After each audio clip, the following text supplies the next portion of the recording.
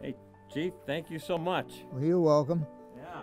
I don't know much. You're not going to learn much here. I get a little history.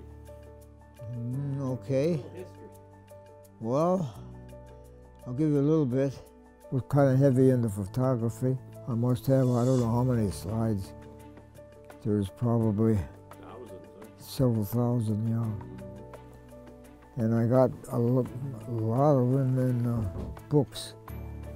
Well, for people who might be interested, it's local history of streets and churches. And I thought it has interesting stuff for people to look at, but my kids don't seem to be very interested in this type of thing.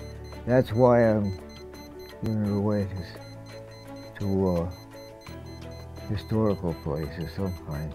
There were three sections to McHenry. There was west of McHenry, they had a post office. They had center town, they had a lot of good stores. Riverside Drive had a post office and more stores. So it was actually three towns, or three communities maybe I should say. McHenry, Lake, and another county were one. That building you saw, Bittler's Tavern, the one my son now owns, it's called Town Club, was the municipal buildings for the county. They had a feud going between Woodstock and McHenry. One night the people from Woodstock come over and broke in and got a hold of all the records, took all the stuff to Woodstock. Well, about 1951, I think it was, an opening come along, and I went to work running a movie projector. I read the whole Bible one time. I was working at the drive-in theater, and I took the Bible out there. You have time between reels to do something.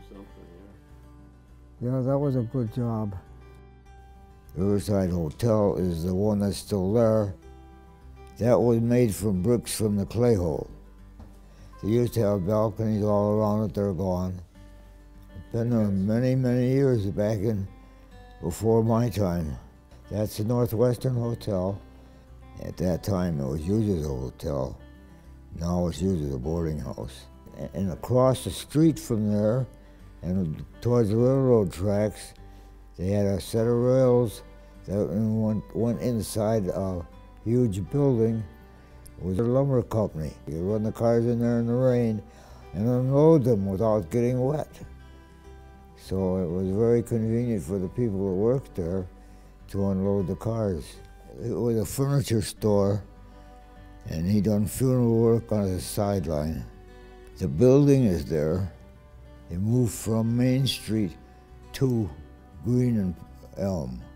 He had a little section rented to the government for a post office. You know, that was on the corner of Elm Street and Green Street, the northeast corner. They used to have their display out on the sidewalk. They're still in business.